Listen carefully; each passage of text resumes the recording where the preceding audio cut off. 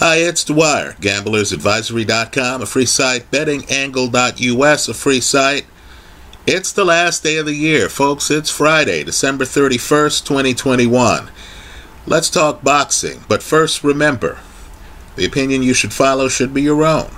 Just consider this video to be a second opinion from a complete stranger online.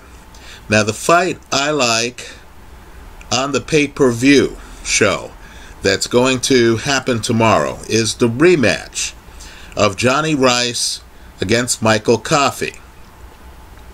Right? That is a special fight. The first fight was viewed as an upset.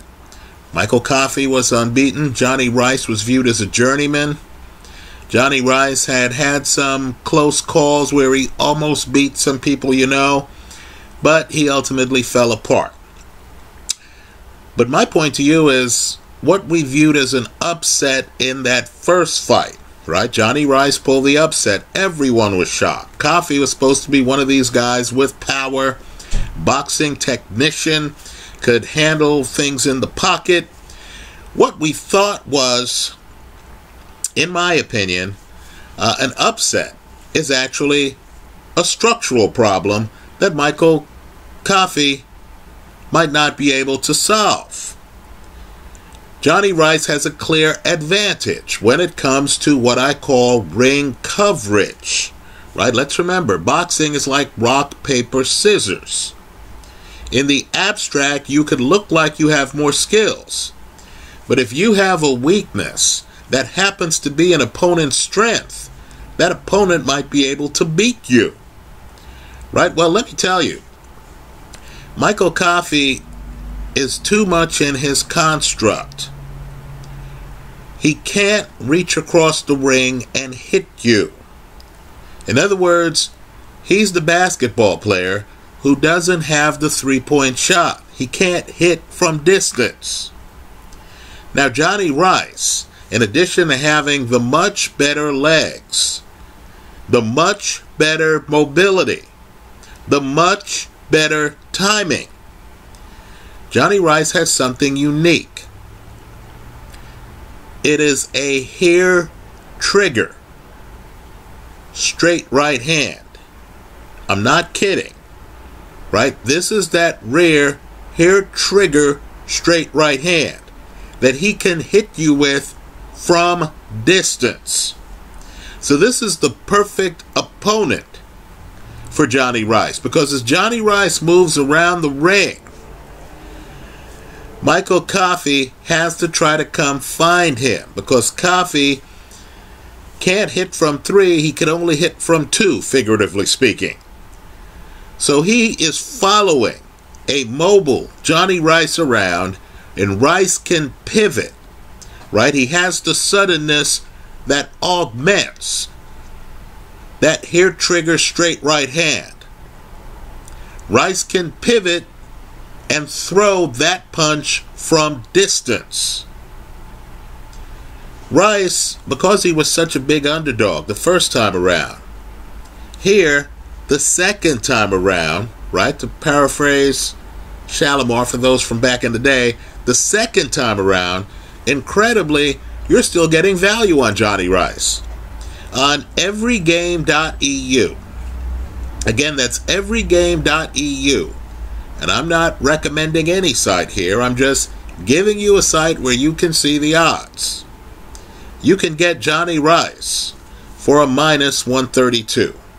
Just a smidge above even money. And this is a guy who already won the first fight. Right? Let me also throw out something else. These fighters don't know the holes in their game. Especially not unbeaten fighters. The people around them are terrified of losing the gig they have. Right? They see a guy with talent and they're thinking, wow, if this guy ever breaks through, if this guy ever gets a shot at a title, we're going to make a lot of money. Right? So I get the feeling in many boxing circles, right? The trainers, the people around the guy, either they might not realize that the guy they think is Adonis has holes in his game, or They sense that the guy can improve in some areas, but they're afraid to tell him. I'm surprised the first fight got made. I don't know what Michael Coffie's people were doing, because it's clear to me that he doesn't have the rhythm or movement or ring coverage of Jonnie Rice. And I don't care if Jonnie Rice is a journeyman. Once you take a look at that straight right hand that he has, right, and it's here trigger, right, that straight right hand that he has, and once you realize that Coffie is a guy who is local, again, he's not a three-point shooter, he's a two-point shooter. He needs to be closer to you, to hit you. Then you realize that Coffie's at risk. I don't care what the record is, right? Let's remember, boxing's not standardized. This isn't a typical sports league. The fighters are fighting different levels of competition. I would argue that Jonnie Rice has fought the higher level of competition, whether he won the fights or not. I would argue that the best punch in this fight is Jonnie Rice's straight right hand. That's the best punch. And I would argue there is nothing Coffie can do to match Jonnie Rice's movement. I mean, folks, the pattern of the fight, I'm convinced, is going to be Coffie trying to catch up with Jonnie Rice, who's backing up. If you bum rush Jonnie Rice has great feet, so he can just set his feet, time it, and hit you with that straight right hand. I like the winner of the first fight here, Jonnie Rice. He's going off at a -132 over Michael Coffie. That's the fight I like on the ticket, right? I believe the Luis Ortiz-Charles Martin fight is troublesome simply because of Luis Ortiz's age, right? I do feel that Luis Ortiz, who's only lost to one man, Deontay Wilder, and quite frankly, I thought he was off to a fast start in both fights. The judges didn't for the first fight. I don't know how you could look at the first 4 rounds and not feel that Luis Ortiz was off to a fast start. I do feel Luis Ortiz is more skilled than Charles Martin. But Charles Martin has a punch. Charles Martin is several years younger. Ortiz now is something like 42 years old, right? Even though heavyweights age more slowly, let's remember that Charles Martin at one point did win a heavyweight title and is 7 years or so younger than Luis Ortiz. So I don't like the line on that fight, right? Because Ortiz is favored, but you have to pay dearly for it. According to everygame.eu, and no, I'm not paid by any of the sites I've mentioned here online. I know I've mentioned a few. Just understand that a -385 just doesn't leave you enough margin for risk. Right, so I'm staying away from the Luis Ortiz-Charles Martin fight, even though it's a very important fight for boxing. Right, understand, we've just seen what a southpaw can do against Anthony Joshua, right? One of the heavyweight champs right now, Usyk, is a southpaw. That opens the door to a whole new set of opponents. I'm assuming, and it's a big assumption, but I'm assuming Usyk beats Anthony Joshua in the rematch. Now, there's an open question on what happens for the Tyson Fury-Usyk fight. I'm leaning toward Tyson Fury because Fury is, in my opinion, a historical heavyweight. He knows how to fight small. Look at him against Derek Chisora. Look at him against Otto Wallin. Look at him after he gets his bell rung by Steve Cunningham and gets off the canvas.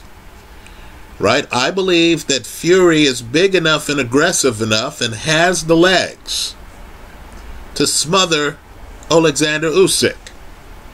But the weakness Tyson Fury has, apart from being unable for some reason to avoid Deontay Wilder's straight right hand, the weakness he has is that he has a problem with small mobile opponents. Right? The smaller version of a Jonnie Rice. If Usyk beats Tyson Fury, my point to you is a slick southpaw, like a Luis Ortiz, could be the kind of guy who could give Usyk a lot of problems. Let's remember, Usyk himself is in his 30s. Right? Let me also say, too, that if other fighters are concerned about the fact that Usyk is a southpaw, that I could see other fighters who are waiting for their shot at the heavyweight title, right? Let's face it, the heavyweight title for many is off limits because we've had these rematches, right? 2 rematches for Tyson Fury against Wilder, right? We're about to get the rematch for Joshua against Usyk. So you have a lot of fighters out there, right? Dylan White, who I understand is headed for a purse bid against Tyson Fury, right? I think Fury beats White, even though be careful there because those guys have sparred together in the past, right? There's not going to be the same learning curve when the guys already know each other, right? But you're going to have a lot of guys waiting for a shot. Ergovic, who I feel is a black swan at heavyweight, right? Michael Hunter. Some of these guys are going to say, you know what, I want to fight Usyk. I'm in line, right? There might be some sanctioning body ratings, and the person says, hey, if I win my next fight, I'll be a mandatory or whatever. They might want to fight the winner of this fight because they'll say, hey, I want to fight a slick southpaw, right? Charles Martin is a southpaw. Luis Ortiz is a slick southpaw. So the winner of this fight is going to get opportunities, folks. Right? It's going to be interesting how this unfolds. Also, a guy like Usyk, once he got over on Joshua's left side, that fight was pretty much over. Right? Because Joshua had a problem with the fact that Usyk was slick, a mover, southpaw. Right? If Usyk fights Luis Ortiz, who knows angles, right? Ortiz, who won every round on my scorecard of the Wilder rematch, except for, of course, the round where he gets knocked out, right? If Ortiz, who must be kicking himself for that mistake, that last round, if Ortiz plays his cards right and knows how to rest and pace himself, if he beats Charles Martin, he's going to be a tough out. He's going to be undervalued. He's going to be underrated. He's going to be a tough out for some of the bigger names in the division right now. Anyway, that's how I see it. I like Jonnie Rice at the -132 over Michael Coffie.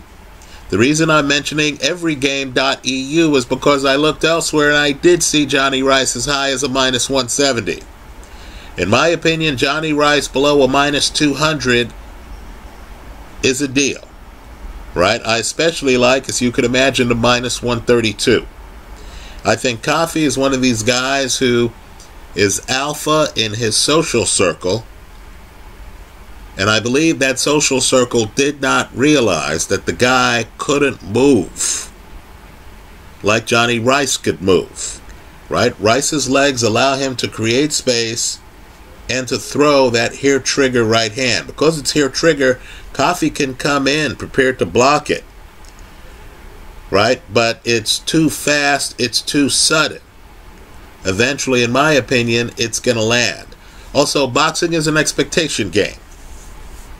I believe it's harder, because of the expectations, for a big underdog to beat a favorite the first time around. Right? We're going to see this fight differently. And judges who were surprised by Jonnie Rice's movement, are now going to notice it because rice is the favorite. I like rice over coffee. Understand it's a dangerous bet because, of course, it's going off at below minus 200 odds. Anyway, that's how I see it. Let me hear from you. I hope you leave your comments in the comment section of this video. Thanks for stopping by.